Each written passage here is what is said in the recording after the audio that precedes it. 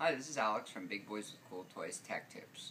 So I said that I was going to show you guys how to set low voltage cutoff on the Traxxas Rustler, or I should say the VXL model, brushless, and the XL5 from Traxxas model.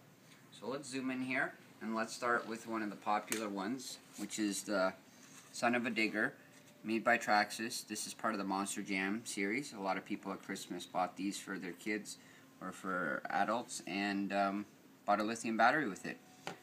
So with the lithium battery, show you how to connect that. Stock battery you pull out, put in the lithium battery, turn on the controller, and right out of the box, this is exactly how you get it. You put up your antenna, turn on your radio, and plug it in. Now here's the XL5 speed control, brushed, but it has low voltage detection on it. So we're going to turn that on. Red light means it is for the stock battery.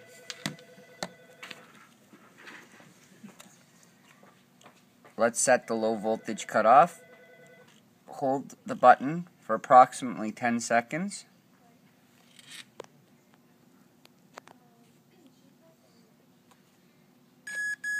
There we go, makes a chime.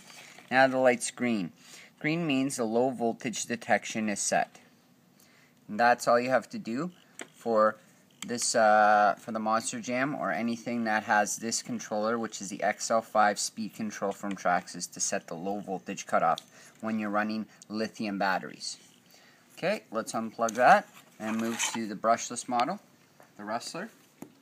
I'm not going to remove the battery from this one. I'm just going to connect it in here.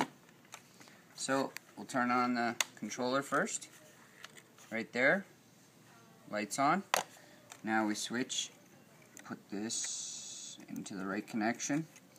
What's cool about Traxxas also, and I'll just point this out, that you actually see that it's wired here. You know, red goes to red, black goes to black.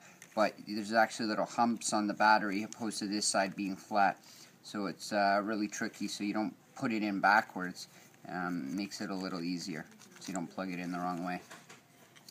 On this one, I'll use a pencil, and I'll show you on this one how to set it. You'll turn it on by pressing it once. The stock battery is set with the red. And if we turn on the low voltage setting, I'll press it and hold it for approximately, again, 10 seconds.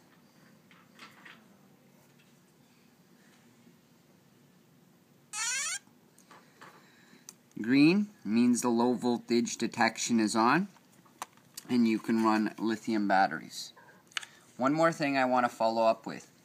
The brushless system is capable of 2-cell or 3-cell LiPo, and the XL5, you should not put a 3-cell LiPo into it. That's 11.1, you should not put that into it. It is only capable of handling a 2-cell 7.4. And here's the 7.4 written right on the battery, 2-cell. And that's it. I hope that was informative on how to set it so you do not discharge your LiPo battery.